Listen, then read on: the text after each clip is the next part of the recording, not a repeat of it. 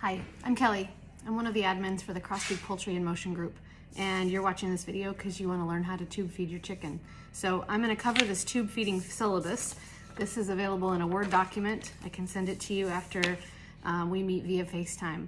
But I'm going to cover a few things that I don't need to cover in person. You can watch these on your own, and then if you have any questions, please ask when we do meet up to do a FaceTime call.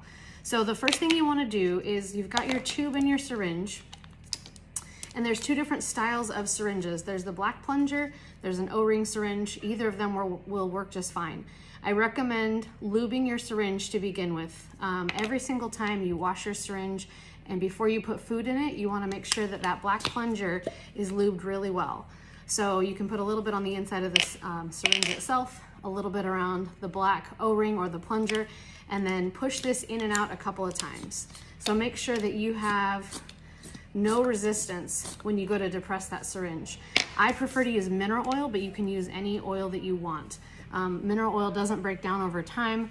It also can be used as a laxative in your chicken if you ever had a stagnant crop. Little trick, you can use a baby food jar, fill it up with a little bit of mineral oil, then you pull that syringe, black plunger out, and you just dip it, then you don't have to get your fingers all dirty every time. That was a trick from Jill. Okay, so lube your syringe, lube, lube, lube. Every single time, lube your syringe. You want as little resistance as possible when you are pushing down the food through your syringe, through the tube into your chicken. Step 2 is gonna be to do a dry run of your tube into your chicken. Using a dry tube, no food, no water. To date, nobody has killed their chicken using a dry tube. You get a chance to check out the anatomy of your chicken as well as to manage the fight. And this is a step we're gonna do together. Don't try it at home by yourself. We'll set up a FaceTime. However, I want you to do this dry run when your tube is clean and dry and there's no food in it. So after we do the dry run, then the next thing you'll do is do a dry run of your food into the container. So regardless of which syringe you have, you're going to draw up the food into your syringe, rinse the tip off, connect your tube back on there, and then push all of the food from your syringe back into your container. What that's going to accomplish is testing how much pressure it takes to push the food through the syringe, as well as making sure that you don't have any lumps or clogs along the way. If at any given point it feels like it's too hard and you can't push the food easily through the tube, disconnect your tube, push the food back into the container, mix a little water in there, and start all over again. If you get a clog, same thing. But by testing your food into the container first, you'll see the flow rate that comes out of the tube back into the container. Okay, I just washed my syringe and my tube. I'm just going to oil it up just a little bit. I'm gonna plunge this in and out a couple of times, just like that. Draw up my food. Now you'll notice that if you are sucking up the food and you get a whole bunch of air bubbles, it's probably because your food is too thick. Also, when you mix up your food and you let it sit for about 15 minutes, it will definitely thicken. So I always recommend mixing up your food, letting it sit, checking it, and then drawing it up into your syringe. If you draw it up ahead of time and let it sit, and you come back later, it's gonna be like concrete. You won't be able to push it through your tube anymore. This tip is gonna be dirty before, so you wanna rinse the tip off before you connect your syringe on there. Before you connect your tube on there. Now, the dry run of your food back into the container. I like this container because it's wider at the top than the bottom, and I can make 2 days worth of food at a time. Depress from the connection point of the tube and the syringe. That way you don't blow the tube off if there is any lumps or bumps or any clogs. So I'm using pretty moderate pressure and it's flowing out pretty evenly. I don't feel like I have any clogs or any problems with this. However, I just made this food so that I know that if I don't feed this to her right away, it's gonna thicken and I won't be able to push it through there later.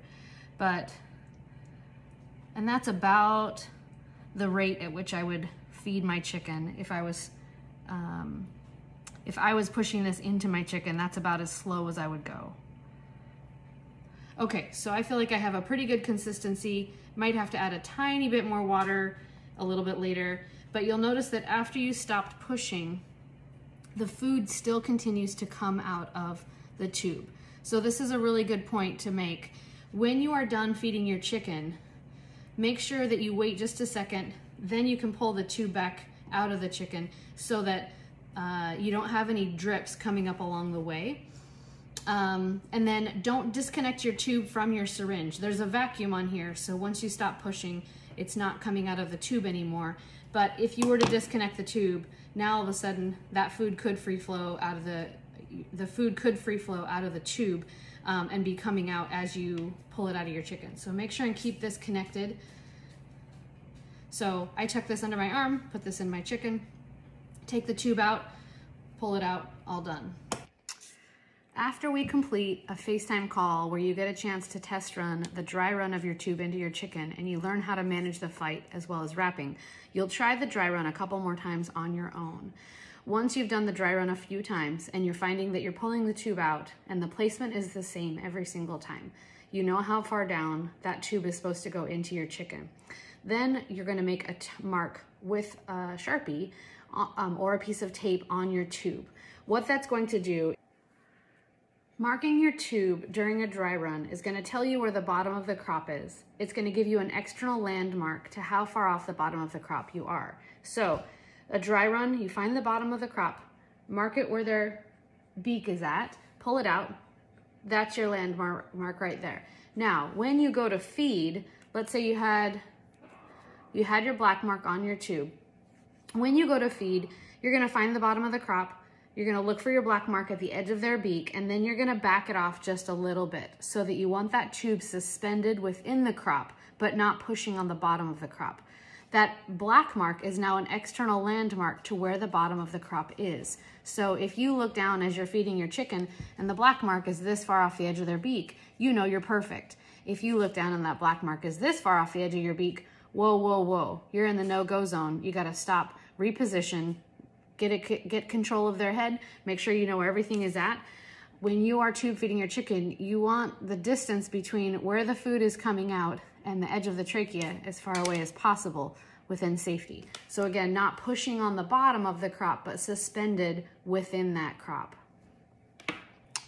When you are giving food to your chicken, you'll want to connect the tube to the syringe and then depressed against a hard surface. That hard surface can be against a countertop, it could be against your chest, it could be against your knee, or it could be another person pushing the syringe. I encourage you to learn how to do it on your own so that if you're ever home alone or there's nobody to help you, that you are able to do it on your own. I like to push down against a countertop. When you're pushing, you want to push where the connection point is of the tube to the syringe. Holding onto the tube, but pushing against the syringe. This now makes sure that all the food is going to go through the tube. If the food is on the thicker side and you are pushing like a shot, you can blow apart the connection between the tube and the syringe. And if that happens, you'll likely be getting food all over yourself, all over your house, and all over your bird. And if you do that, you'll only do it one time. I promise. Send me a note if you do. If you're learning to tube feed your chicken, it's more than likely because your chicken has a compromised airway. Whether it's a missing beak, a collapsed tongue, or some other reason that your chicken shouldn't be drinking water on its own, the water that's in your tube feed formula should be enough for the entire day. And you'll know based on the poops. If your chicken's poop is really, really, really thick and clay-like, you might need to add a little bit more water. But more than likely, if your chicken is having really hard poops, you wouldn't be able to push that tube feed formula through the tube and the syringe. So check the poops, monitor the crop, see how fast it's emptying, and if at any point you need to add a little bit more water, you can supplement just plain water into your chicken as well. But tube feed formula generally has the right consistency to provide enough hydration for a whole day. Aside from protecting the airway of your chicken, tube feeding is meant to be a time-saving measure. And so it's much faster to tube feed a chicken than it is to make and roll torpedoes, and it's much cleaner than syringe feeding or feeding mash. I like to make 2 days worth of food at a time. At the end of 2 days, when I run out of food, I wash everything. The tube, the syringe, my container, and I start fresh. And again, when I load my syringe, lube, lube, lube, First thing you do before you draw up any food. In the days that I have an active batch of food going, in between, these are my dirty tubes and my dirty syringe. I only need one tube, but I do have 2 syringes. So I wrap the tip of the tube in a paper towel and I put the whole thing in a Ziploc bag. I store this in the refrigerator until it's time to wash and start all over again. By doing this, I also have a pre-loaded tube so that I'm not pumping air down into my chicken with each feeding. If you are making your food 2 days at a time, you're going to be pulling food out of the refrigerator that's going to be refrigerator temperature, and that might not be the best temperature to feed your chicken, especially if they're really small. So I recommend drawing up the food, putting your tube and your syringe back into your Ziploc container, and plunge it in a bowl of warm water for about 10 minutes to take the chill off and at least bring it up to room temperature. If you're making your food fresh every time, it's less of an issue because room temperature food is the perfect temperature to feed your chicken. The smaller the chicken, the more they will need that food to be warmed up and closer to their own body temperature so that it's not chilling them as they're being fed. How much should you feed your chicken? Well, that's dependent on how big your chicken is and what they were eating previously. If you have a chicken that is emaciated or a chicken that has been starving or not getting enough, you're better off to feed small amounts more often. By feeding a small amount more often, the chicken's body is able to absorb those nutrients at a very slow rate. A chicken who hasn't been getting enough nutrients for quite some time is going to have a hard time transitioning from a state of starvation to a state of processing food again. And so small amounts, possibly even on the more liquidy side, is going to be much safer. If you feed a chicken too much all at once, it's like watering a plant that hasn't been watered in 2 weeks. The water will run through the soil, nothing will be absorbed, and the plant will still be starving and dry. A chicken, on the other hand, the water's not going to run through. However, it's likely that the chicken will vomit, which compromises the airway, possibly, and could possibly kill a chicken. So small amounts more often. The catheters that we are using, these red rubber tubes, are urethral catheters. They're meant to go into very sensitive parts of our bodies.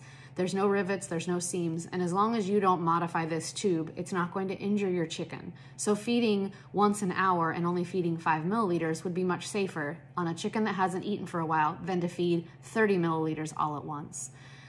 After you've gotten your chicken out of a state of emaciation, if that happens to be the case, how much to feed your chicken is dependent again on how big your chicken is and how they were being fed previously. So if you have a chicken that was previously eating torpedoes and you know what a full crop feels like of torpedoes, I would aim for just slightly less than that when you first start with the tube feed formula. It's going to have more water. There is a slight risk of vomiting if you overfill your chicken. So keeping it on the less full side until you figure out how your chicken is accepting and digesting the food that you've just given. So aiming for 3/4 of a full crop, and then watching the poops, making sure there's enough liquid, and how long does it take for your chicken to digest the food that you just gave. That's how you're gonna know how much to feed your chicken. Again, less is more. You're better off to start with small amounts more often and work it up 3 to 5 milliliters with each feeding to aim for that 3/4 of a full crop. With tube feeding, similar to torpedoes, mash, or any other chicken that's outside, chickens are grazers. So it doesn't need to be completely empty by the time you feed again, but you do wanna aim for about 75% empty when you go to feed. That covers the majority of the tube feeding bullets that are in the tube feeding syllabus, which I'm happy to send to you in the Word document. Just mention it when we get together for the call. When we do the FaceTime call, I'm going to teach you about the anatomy of your chicken, how to manage the fight, how to wrap your chicken, and how to hold so that you can keep your chicken safe and effectively tube fed on a regular basis. If you have any other questions, please feel free to ask during that tube feeding call. To get ready for the call, all you will need is your tube, a chicken, and a wrap, and a phone. Somewhere to stand your phone up is really handy. I happen to have mine on a tripod, but if you have a countertop that you can stand it up on and place it up against a jar or a water bottle, anything like that. But somewhere where I can see your lap, your chicken, and get a good view of what's going on, because I am going to watch you closely and help you all along the way. If you want to have somebody else in on the call, I'm more than happy to teach 2 people at a time. I think it's great for 2 people to hear the same information if you do have a partner that wants to be involved or is learning to do it with you. I look forward to meeting with you soon.